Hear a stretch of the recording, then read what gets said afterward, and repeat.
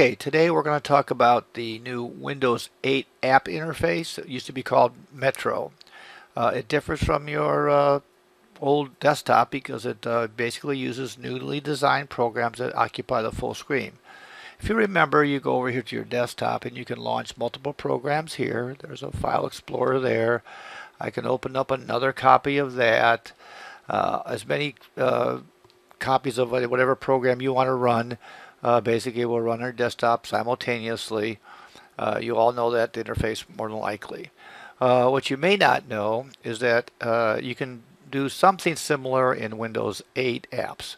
For the most part, let's bring up the finance program. For the most part, they run a full screen interface. There's no windows here. There's no, using those windows for multiple times, multiple purposes. Doesn't mean you can't run multiple programs. It just means that the display is not split across the screen per se. But let's investigate that a little bit. Let's go and run another program like the weather.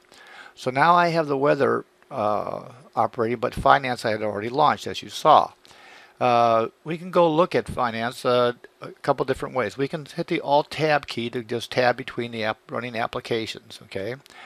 And so we can do that, okay? We can also go back to the desktop, or we can go to any one of the windows within the desktop, okay? But let's go back to the finance program.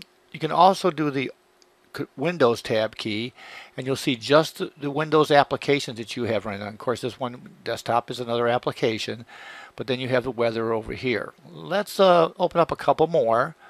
Oops, let's open up a couple more. Let's open up the calendar program.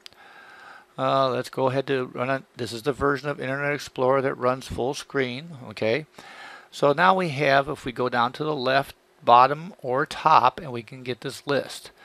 By the way, again, the Windows tab key will bring this up as well, but there's all your running programs. If you click on Finance, for example, there's the Finance program. So let's say I wanted to run two programs on the screen at the same time. How do I do that? If you grab with your thumb or your mouse, you grab the program, drag it to the right or the left. In this case, I want it on the left. There's the finance program, which has reformulated itself into a view it believes you want to see, which I do want to see the stock market, let's say. Well, let's say I wanted to go work on something else at the same time. So whether something doesn't change a lot, I probably only check it once a day. But let's go over here and look at Internet Explorer. So while this is running over on the left, I can go look at sports. I can go back and look at news. Okay, there's all sorts of things I can look at. I can do on the internet. Because I'm looking at multiple applications running at the time while continuing to go to finance. I don't have to go back to the money site to see what the Dow is doing. It's over there.